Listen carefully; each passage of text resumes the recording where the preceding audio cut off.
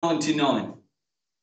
But this is still a current and a very popular problem today. Pope John Paul II, and many of us, I think, looking around tonight, most of us will be old enough to remember him, rejects the reality of a literal hell. Now, let me preface this tonight. It's a day of difficult sermons. I get no joy on preaching on hell. None at all. It's a biblical truth. It doesn't, I don't feel, moved, oh, goody, I can preach on hell. But it is such an important biblical truth because of that's what should move us. To labor for the Lord, for the gospel, to endure affliction and difficulty because of the great eternal price revealed. But let me read this to you and maybe you'll see a sense of why I got stirred as I read this the other day. Pope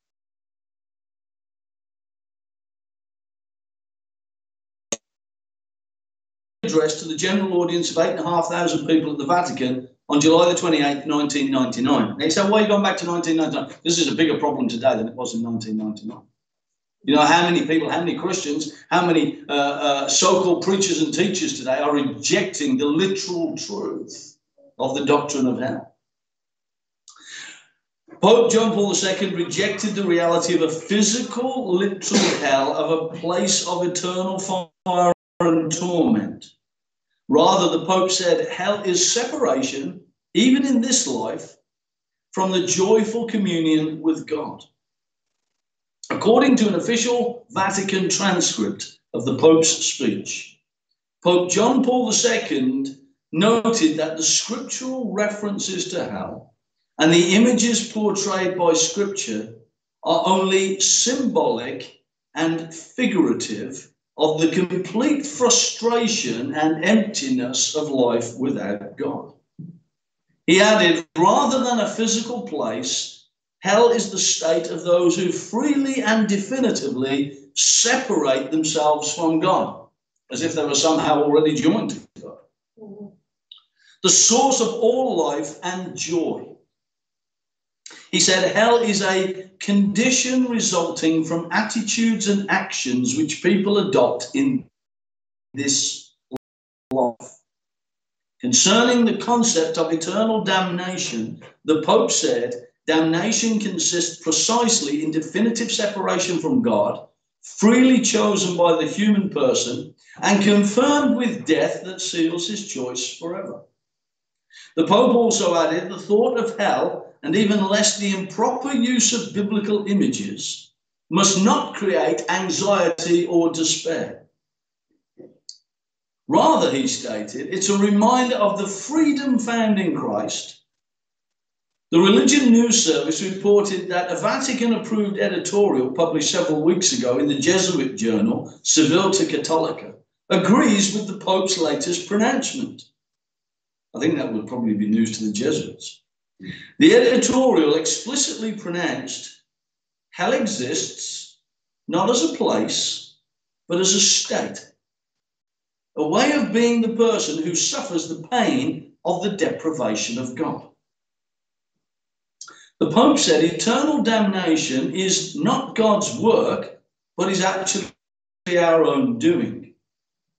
Only a week earlier, the Pope stated that heaven is neither an abstraction nor a place in the clouds, but a living personal relationship of union with the Holy Trinity.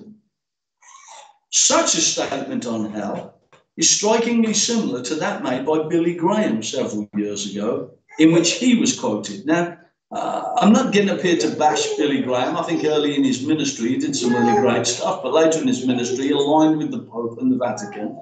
And let's see what Billy Graham said.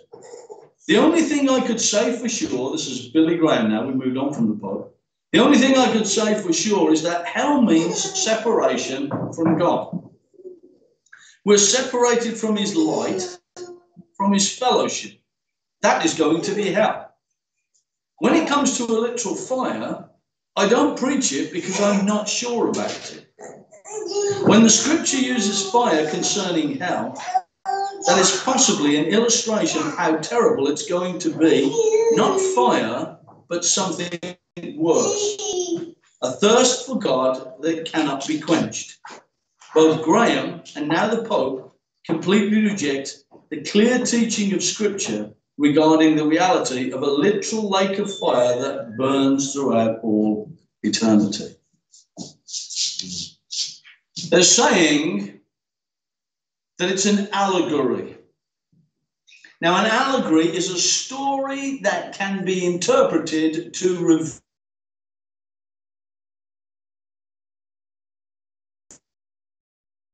me up, because there is a huge issue today with those who claim to be Christian, who take an allegorical approach to the Scriptures, i.e., they tell God what he means in the Bible rather than letting God tell us what he means in the Bible. And may I say this, of course, there are difficulties sometimes with taking a literal interpretation of the Scriptures, some things that are hard to be understood, but we have no right or authority whatsoever to come to the Bible and for us to determine what we think God means when he's speaking plainly, because it doesn't suit what we like. So this really stirred me up, because the truth of it is a literal hell truly exists, and let God be true and every man a liar. Let's bow our heads and pray, and then I'd like to go to the finest commentary I know on the Bible itself. I'd like to go to the finest commentator in the Bible, the Lord Jesus Christ, and maybe we could seek his opinion on whether he thinks hell is just a little bit of a story and it just means that we're not experiencing our best life now. Let's pray. Father, how sad it is that those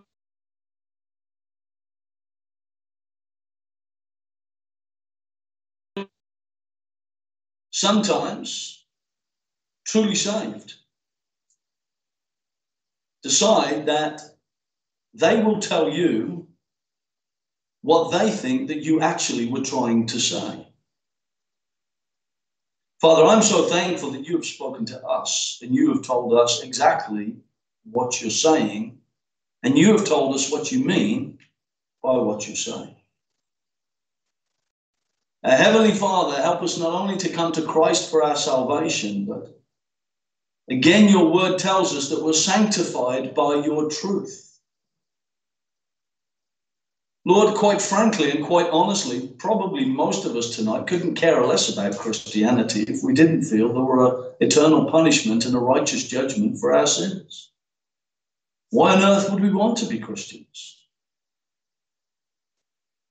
God, it's more than being a nice person. And God, this world is full of plenty of nice people, and a lot of them are a lot nicer than some Christians. Hell is filled with nice people. And heaven is saved.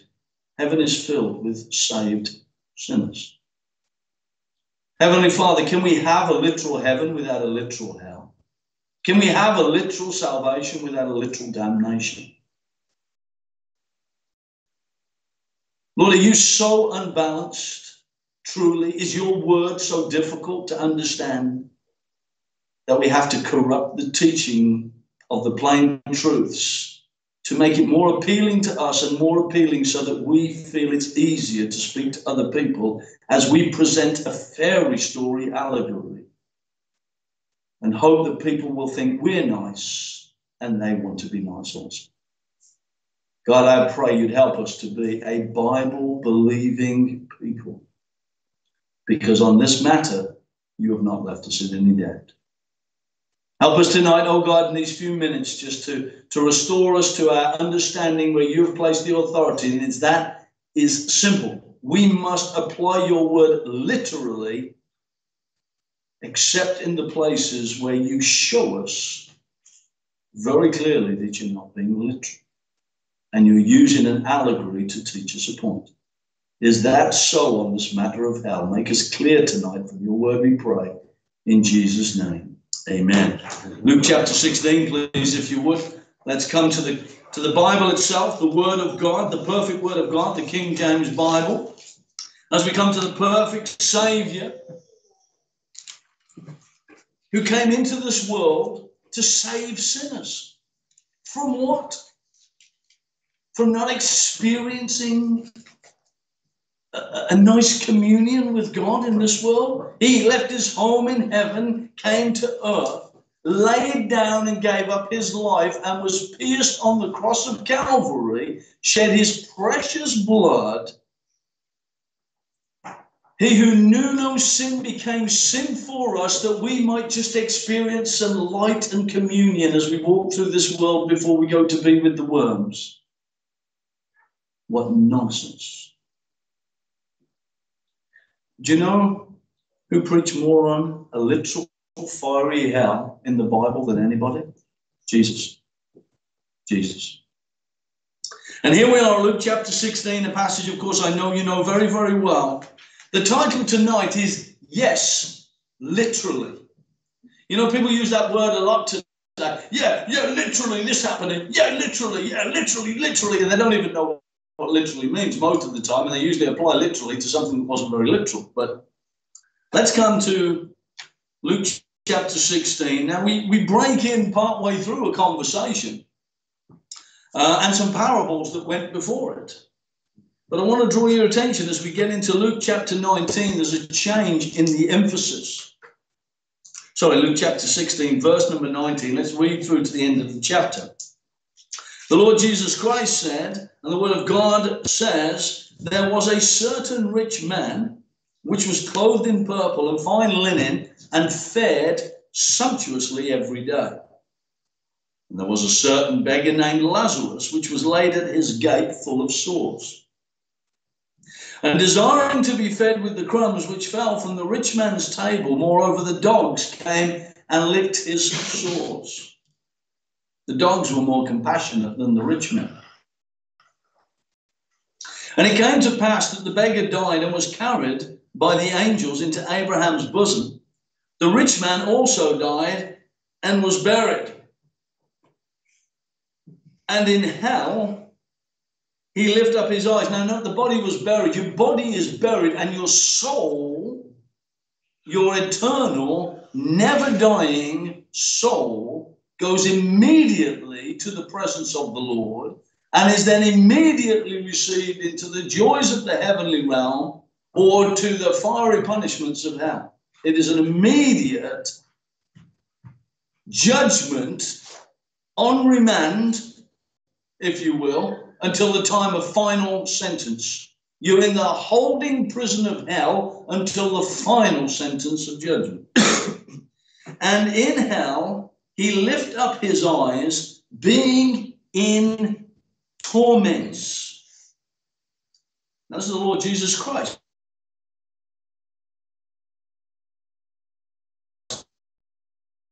His bosom. And he cried and said, Father Abraham, have mercy on me and send Lazarus, that he may dip the tip of his finger in water and cool my tongue, for I am tormented in this flame. But Abraham said, Son, remember that thou in thy lifetime receivest thy good things, and likewise Lazarus evil things. But now he is comforted, and thou art tormented. And beside all this, between us and you, there is a great gulf fixed, so that they which would pass from hence to you cannot, neither can they pass to us that would come from thence. Then he said, I pray thee therefore, Father, that thou wouldest send him to my father's house. For I have 5 brethren, that he may testify unto them, lest they also come into this place of torment. Abraham saith unto him, they have Moses and the prophets, let them hear them. And he said, Nay, Father Abraham, but if one went unto them from the dead, they will repent. And he said unto him, If they hear not Moses and the prophets, neither will they be persuaded, though one rose from the dead. We'll end our reading there. Now, a lot of people say this is the parable of Lazarus and the rich man. Can I ask you, what on earth gives us the authority to say this is a parable? You see, firstly, it is not introduced to us as a parable. Just turn back to Luke chapter 15 and verse number 3, where this conversation is starting, if you will. And Jesus introduces the conversation, he says, as he often did, and he spake this parable unto them, saying. And he goes on to introduce the parable. But look in chapter 16, verse number 9, at the ending of the parables, and he's gone through a couple of parables and the parable of the unjust steward. But then when Jesus has introduced a parable and taught a parable, he also had the habit of saying in some form or other, and I say unto you, make yourselves. Jesus concludes a parable by saying, and this is the application. I introduced a story that you can understand. And when we get to the end of the story, this is the spiritual application. Did he do that in this account of the rich man and Lazarus? No, he did not. Would you know there's no introduction as a parable and there's no spiritual application at the end? Secondly, there is no typology in this passage. He's not promoting spiritual types and we're putting a pearl for this and we're putting a coin to represent this. We're putting a fig tree to represent that.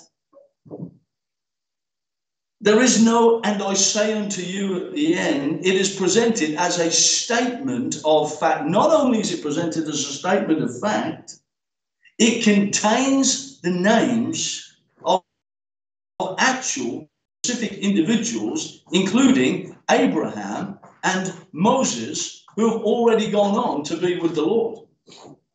There is no indication whatsoever that this is an allegorical tale to then be interpreted and applied spiritually. This is a specific, certain account that the Lord Jesus Christ unveiled of an actual man in an actual hell and an actual beggar in Abraham's bosom. Now, I don't want to complicate this tonight, but you understand, before Christ went to the cross, the Old Testament saints under the law went to Abraham's bosom, which was in the heart of the earth. When Jesus Christ was resurrected, the Old Testament saints brought forth out of the tombs a picture of the resurrection. Abraham's bosom became the paradise of God in heaven and went up to heaven at the time of the Lord Jesus Christ. If that's all kind of new to you, I don't want to teach all that doctrinal stuff tonight, but we see the saint, the saved one, had gone to the place of comfort and rest in Abraham's bosom.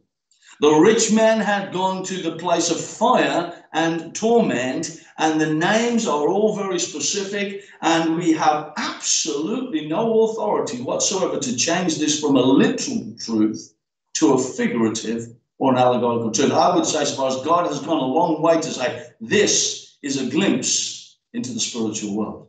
This is actually an unveiling of what we could not see, but Jesus knew to be true. There is no authority whatsoever to say, we think Jesus was telling a parable there. And he's brought in Moses into the parable, and Abraham into the parable, and named Lazarus in the parable. No way.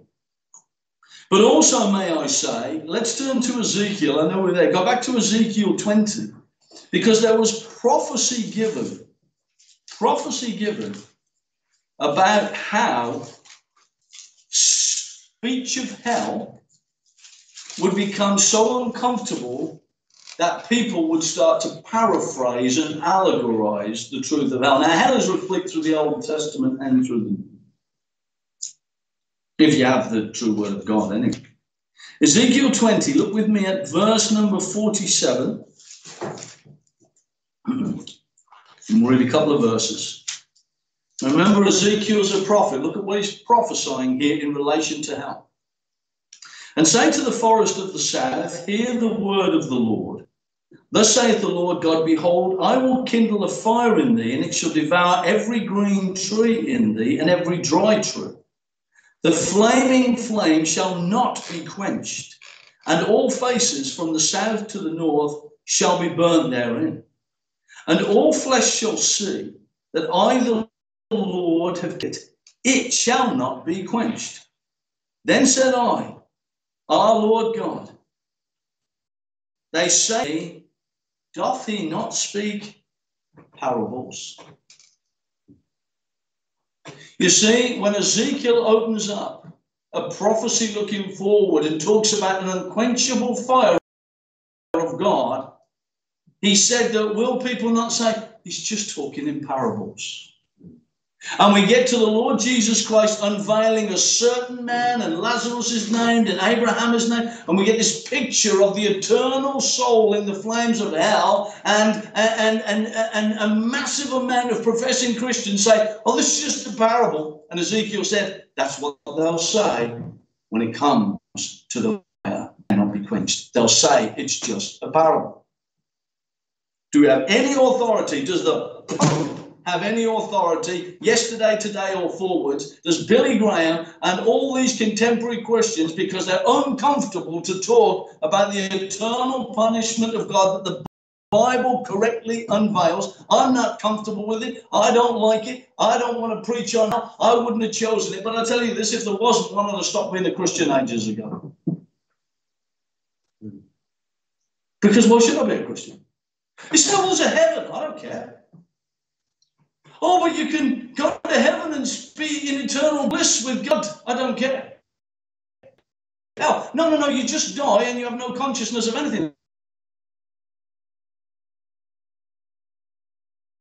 Promise of eternal bliss, I couldn't care less. I'll do whatever I want now and then put me in the ground and let the worms eat me if that's the end. I'm not bothered about eternal promises for the future. I am bothered about eternal promises to the future, and they are wonderful to me now because I see what God himself has done and what he saved me from. If all he saved me from is, I won't get my best life now, well, then you can shove salvation and you can shove heaven and I'll do whatever I like now and then just put me in the ground with a spade when I'm dead. If I don't know anything more beyond that and I haven't got an eternal, never dying soul, you can keep heaven, I don't care. And I'll do whatever I like right now. My undying gratitude and desire to serve the Lord is I knew I was a sinner. I knew I got saved, but I had no picture of what God had truly done for me until I read through the Word of God and realized the depths of what God had saved me from. A conscious, tormented, justly deserved punishment from a holy God that would come upon an unrighteous, wicked, Christ-rejecting sinner, and I would be duly sentenced because God would have spent all of my life reaching out to me, calling me to himself, asking, pleading, if you will, to receive his son, to receive his love that he placed on Calvary's cross, and I would have spent all of my life shaking my fist at God, saying, I don't care, you can shove that sacrifice, it's all a myth, it's all a fairy tale, I don't care, and I rightly would have deserved an eternity in hell for my sins. But if you want to be some kind of a Christian and say, well, you know, there's not really a hell. It just means you're not getting all the light and fuzzy-wuzzy that you can have in this world, and you can have a little close communion with God, and then you can go and float around on the clouds. You can shove that. Hell is literal, hell is real, and God himself said so. May I say this from tonight, which I know you're familiar with. I just want to make a couple of quick points because I do not want anybody to be confused over this stuff, because this is what should move us to endure the ridicule, the shouting, the slander, the door slamming, the subway wrappers thrown off your head when you're preaching on the street corner, and all the effing and jeffing as they walk past you and tell you to shut up. Then we should ignore all of that, because that foolish soul is not rejecting you, they're rejecting the God who is speaking to them, and they are keeping their ticket to hell live. Oh, yeah. They're not just missing out on their best life now, they're missing out on an eternal bliss, and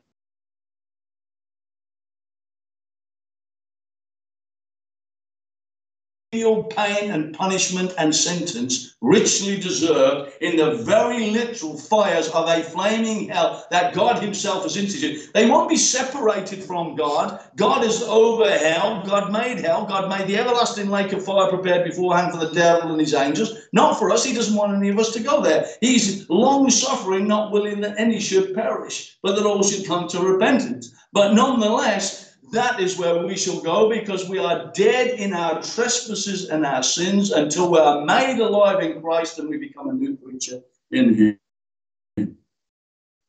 Can I tell you this? It is not allegorical, and I have little time for people who take this allegorical approach to the scriptures.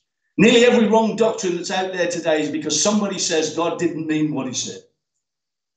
I know that's what it says, but really this is what God means. You can take that and you can bank that and you can do whatever you like with that, and you can just get out of my face with that, because when God says what he means and he means what he says what he means and he means what he says, and that makes no difference whether I appreciate it or don't appreciate it, like it or don't like it. Hell, we find, is a place of sensation. There's nothing figurative about this. The senses are working in this bodily shaped soul. The wonderful music CD that many of you have probably listened to, the project that was put together the other year, on the back end of that, after all the lovely singing, is yours truly doing a 15-minute gospel message. We hope that the beautiful singing will unpack hearts and make them receptive to the gospel message. And in that gospel message, when I mention the punishment for sins, and I talk about a bodily shaped soul going to hell for all eternity, I have people say to me, where'd you get that from about the soul being bodily shaped? I get it from the Bible. People say to me, we don't know what the soul looks like. Well, I do. You say, where'd you get that from? Right here in the text. Verse 22, and it came to pass, the beggar died and was carried by the angels into Abraham's bosom, but the rich man died also and was buried. And in hell he lifted up his what? Eyes, being in torments, and seeth Abraham afar off and Lazarus in his bosom. And he cried and said, Father Abraham, have mercy on me, and send Lazarus that he may dip the tip of his what? Finger in water and cool my tongue. Lazarus had a finger and the rich man had got eyes and a tongue. You say, where do you get this foolish notion that the soul is bodily shaped? From the Bible. Eyes, tongue, fingers. Our soul, which is never dying, which is circumcised from our flesh by the operation of God, Colossians 2, 10 and 11, is circumcised from our flesh by the Holy Spirit of God the minute we get saved. So within us now we have an eternal, never dying soul that has been separated by the Holy Spirit of God from this flesh, which is why no matter what sin we touch with this flesh, our soul is eternally saved, and that will depart from the body at the time of death. You can go back to Abraham and Sarah in Genesis and find that out.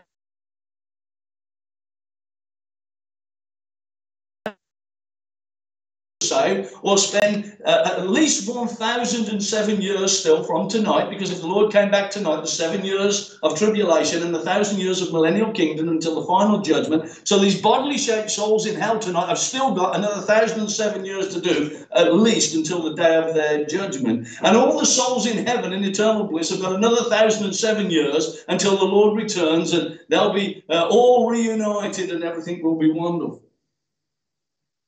And quite frankly, why wouldn't the soul be the same shape as the body, right? We're going to get the soul in a glorified body. We're body, soul, and spirit now, and we'll be body, soul, and spirit into eternity. We'll just have a glorified body, soul, and spirit. You know, you listen to philosophers, you listen to Christians, well, I think the soul might be in the pineal gland, and it might be a little peanut-shaped thing. And I hear Christians debated forever, what do you think about the soul? And you look in the Bible, it says it's got eyes, it's got a tongue, it's got a finger. I think you can pretty much figure out it's the same shape as your body. And doesn't that make a lot of sense? It just comes apart, your body goes down, buried with a spade, and your soul goes up to be with the Lord for the sake. You know, too much smartness can make this Bible very, very difficult, and people just stop believing what they're actually reading. Oh, eyes, tongue. And he spoke, which means he had a mouth. But what I'm saying is the senses are working in this place of hell. Because as we have an eternal, never-dying soul fitted for eternal bliss, then the Christ-rejecting sinner has an eternal, never-dying soul fitted for the flames of hell, because fire will kill you, but our God is a consuming fire. But the eternal sinner who's rejected Christ in hell will continually have that flesh in the soul renewed, so that it's a constant experience of judgment for all eternity. So do you like talking about that? No, I really hate it. I really hate it. But what kind of Christians would we be if we didn't tell lost people the truth? What would we say to them? You need Christ. Why? Make your life better. My life's good. Yeah, but you're a sinner. Says who? Christ. He died for your sins. Why? Well, so you can have a better life. My life's good. Well, you could go to heaven. I don't want to go to heaven. Where are you going to go from there? But when we show there's an eternal punishment, doesn't mean they're going to agree with it. But they can make a lot of sense out of it, because a criminal is punished in this world under the law and receives a punishment, right? A lawbreaker receives a punishment in this world and is judged by the judge and sentenced. I wonder where that comes from. So doesn't it make sense that the eternal judge can give an eternal punishment and he can give an eternal life sentence? To who? Because a Christ-rejected sinner like you and I once were, the ones we murdered his son. And the sentence for murder is life. It's a place of sensation. The senses are working in this bodily shaped soul in a literal hell, and he's not having a fine time of it. You know, you come across those fools, and maybe we were like that before. I don't care if I'm going to hell. I'm going to a party down there with all my mates who are going down there as well. A rich man never found his mates down there. He didn't drop into some kind of shindig party going on. He was in, what does it say? Torments.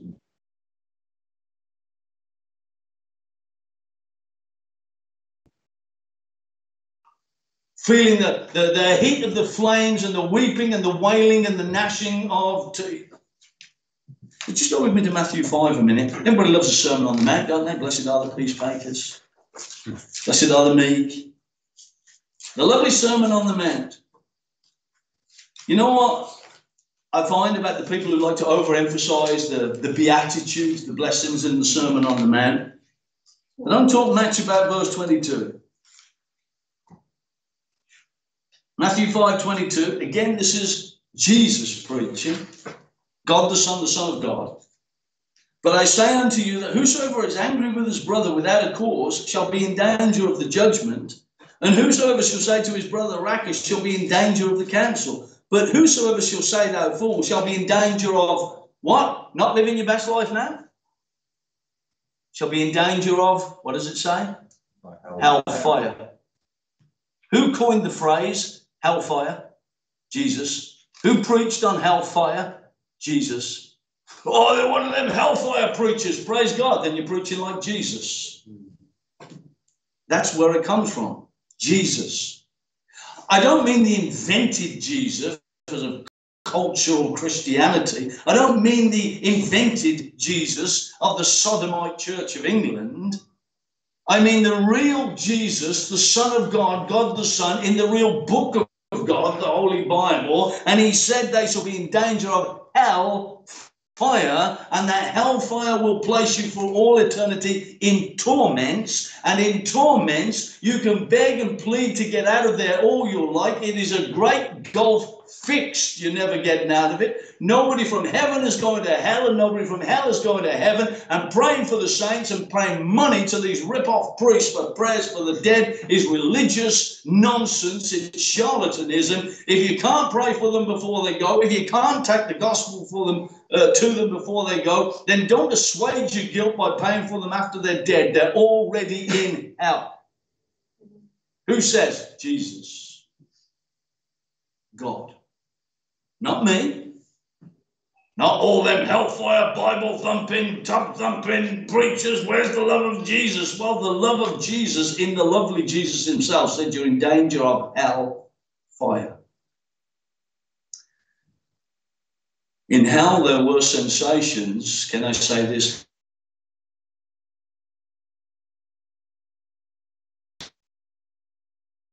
Hell is clearly not just the grave.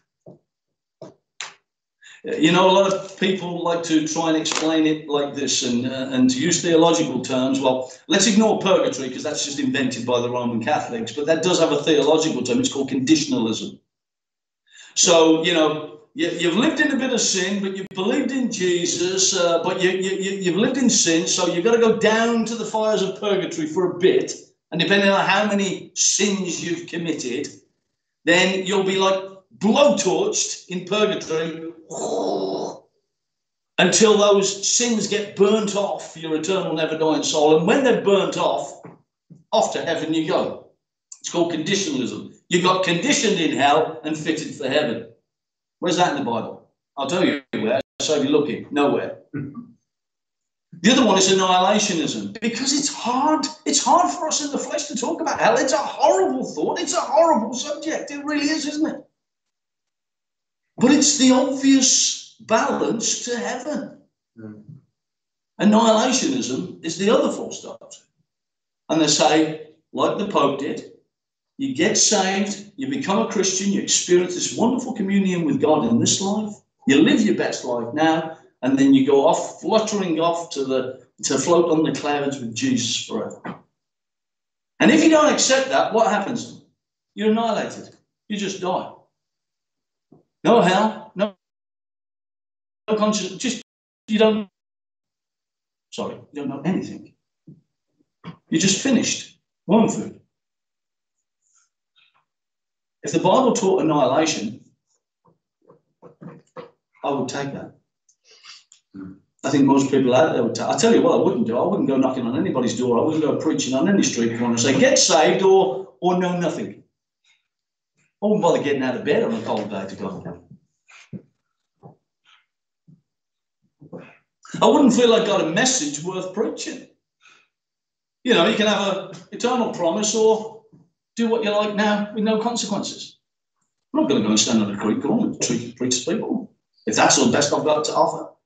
Because I could understand that people say, well, that's an easy choice. I'll just take this life now and feed me to the worms. And I'd stop preaching and say, yeah, I probably agree with you. I'll do the same. Hell is clearly not just the grave. Just go to Isaiah 5. Isaiah 5. Now, I know I'm preaching to the saved tonight, so I'm not trying to scare you into salvation by talking about hell. I'm just trying to get you to understand, let's not forget, hell is a literal place of literal sensation, and it is a literal location. It's down. Isaiah 5, pick it up with me at verse number 11, because this gives a little bit of context. And I didn't use this verse this morning. Woe unto them that rise up early in the morning, that they may follow strong drink that continue until night, till wine inflame them. And the harp and the viol, the tabret and the pipe and wine are in their feasts, but they regard not the work of the Lord, neither consider the operation of his hands. Therefore my people are gone into captivity, because they have no knowledge. And their honourable men are famished, and their multitude dried up with thirst. Therefore hell hath enlarged herself, and opened her mouth without measure. And their glory and the multitude and their pomp, and he that rejoiceth shall descend into it. And the mean man shall be brought down, and the mighty man shall be humbled, and the eyes of the lofty shall be humbled, but the Lord of hosts shall be exalted in judgment, and God that is holy shall be sanctified in righteousness. Hell is a place that can enlarge and consume as many as choose to go there. And they go there at the holy and righteous judgment of God because of unholy and unrighteousness and wickedness. It is a righteous judgment on wickedness. There is no limit to the numbers that it can take, but it need take none except Satan, the beast, and the false prophet, because that's all it was created for, that unholy trinity. Not one single soul in this world needs to go to hell. Not one. But we need to remember that they do, and it is there, and it is real, and it is literal. And when we go from this place, everyone we love, everyone we know, everyone we care about that ridicules us, rejects it, laughs in your face, the motivation to continue is we don't want them to go into a place that's been enlarged for them. That is literally true. It is not a story. It is not for interpretation. It is literally true. It is a location into which you descend. I mean, I don't know much about the geology of the earth, but I do know this. It's got a place of flame and fire down there. But it's more, well, I'll say I know it. I don't know it. Scientists tell me I have no reason to disbelieve it because the Word of God says that that's the place that it is. And he says it's down. Heaven's up, heaven's north, hell is south. It's down. So we find from this man in Luke chapter 16, we find from this literal account in Luke chapter 16, which is introduced as a literal account. It is not introduced as a parable. It is not concluded as a parable. And it refers to Abraham, Moses, and Lazarus and the rich man. It is very certain, it is very specific that in hell it is a place of sensation, not a place of annihilation or conditionalism. And hell is an actual location, Old Testament and New. It's not a fancy doctrine made up by people who just want to scare others into being saved. Jesus Christ himself came from heaven to this earth and preached about hellfire and preached about the anguish of hell and preached about, go to Jude chapter 7. We find it all the way through the Bible, and there's plenty in the book of Revelation as well. It's Jude chapter 1, it's one chapter, verse number 7, I should say. Jude 7, even as Sodom and Gomorrah and the cities about them in like manner giving themselves over to fornication and going after strange flesh are set forth an example, suffering the vengeance of what? Eternal fire. It's not suffering the vengeance of not living their best life now. What were they? Going to Revelation. Go to Revelation chapter 20. At least 1,007 years from tonight, if the Lord called us to himself tonight, in 1,007 years from today, we would enter Revelation chapter 20. It can't be any sooner than that. Because we got Jacob's trouble for 7 years and 1,000-year millennial kingdom. But after the end of all that, which is a minimum of 1,007 years from tonight, if the Lord called us to be with himself tonight, in Revelation chapter 20, verse number 10, we see, and the devil that deceived them was cast into the lake of fire and brimstone, where the beast and the false prophet are. You see, the unholy trinity. Satan, the beast, and the false prophet. God's the originator, the true Trinity, God the Father, God the Son, and God the Holy Ghost. Satan is the imitator with the unholy Trinity. A place of heaven and bliss, a place of fire and judgment, where the beast and the false prophet are and shall be tormented day and night forever and ever, eternity. And I saw a great white throne and him that sat on it. I haven't got time to unpack that tonight, but this is the end of all things in terms of time.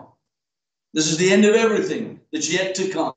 All the prophecy that's yet to come. All the literal reign of Jesus Christ on earth, here on earth. All of that. After this is all done, I saw a great white throne and him that sat on it, from whose face the earth and heaven fled away, and there was found no place for them. And I saw the dead, small and great, stand before God, and the books were opened, and another book was opened, which is the book of life, and the dead were judged out of those things which were written in the books according to their works. And the sea gave up the dead which were in it, and death and hell delivered up the dead which were in them.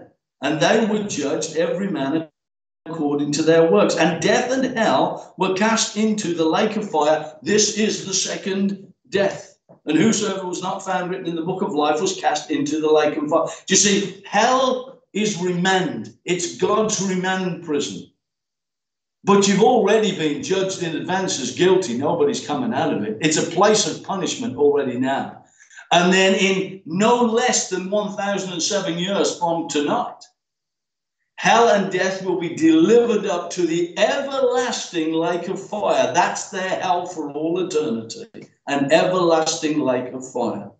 And all who reject Christ will be in the company of the devil and the beast and the false prophet and the lake of fire, and everyone who has rejected Christ for all eternity will be in the place of the everlasting lake of fire. The book of Revelation is a book of mystery and it's a book of misery, but thank God, finally, it's a book of majesty. The majesty of God. Well, we're in Revelation 21 and verse 8. Here's a verse we're always using with people on the streets and the doors, isn't it? Revelation 21:8, but the fearful and unbelieving, and the abominable, and murderers, and whoremongers, and sorcerers, and idolaters, and all liars shall have their part in the lake, which burneth with fire and brimstone, which is the second death. Anybody see anything in there that makes you think, that's just God's way of trying to tell us we're not living our best life now if we don't know Jesus? We're just missing out on something in this world. We're missing out of the presence of God in this world. And all those references to hell have got nothing to do with what happens to you after you die and you never die in soul. They're just God's way of trying to influence you to have a better life with Jesus now.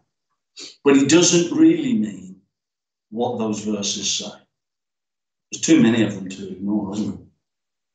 There's too many of them to just wish them away. There is no conditionalism. There is no purgatory. There is no annihilationism. There is no allegory to be found. There is a time when hope will run out. You say, that sounds hopeless. That's right. We're talking about the time when hope is finished. When God is finished. When everything is finished, there is no hope. But there is hope now. There's hope for every wicked, Christ-rejecting sinner. You say, who's that? The people who are just like you and I were before we're saved. There's hope for them the same as there was for us. There's joy for them the same as there was for us. There's heaven to be gained and hell to be shunned the same as there was for us. And to do so, God is using us to go and tell them the full gospel message. Not some positive, allegorical, positive mental attitude Jesus story. The gospel is how that Christ saved us from our sins and the ultimate penalty and punishment for those sins in hell. And we live as saved sinners under the grace of God until we're perfected in his glory. May we not lose sight of God's eternal plan. That should keep us motivated to be right with the Lord and to get out there and to keep doing all that we can to get the gospel to people who do not want to hear it any more than you did. But we need to see beyond that to their end. Not just relaxing our end. We need to see their end.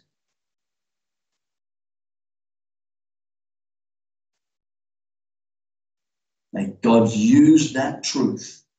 And may God do this with every fool who tells God what he means. May we just believe what God says. And we'll figure the rest out later. Let's pray. Father, our God, what a horror it must be to be led by a godless Pope.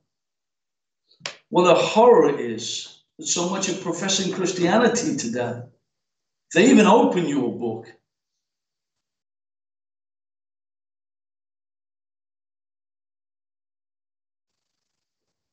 idea why people would even spend 5 minutes in a place that tells you what you think and tells you what you mean.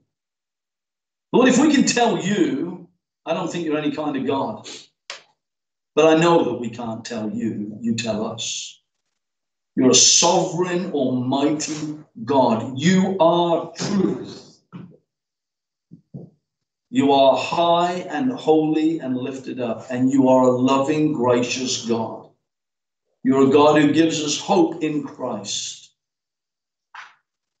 But Lord, may we never forget there is a day for those who reject Christ where all hope will be gone.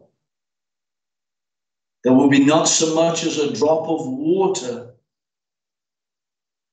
to cool and calm a screaming tongue. Lord, we don't like to think of hell. We don't like to read of it, and we certainly don't like to preach and teach on it. And I pray that we get the balance right with that. But help us, Lord, within ourselves just to get that settled so that we're willing to endure some difficult times and ridicule, because we don't want anybody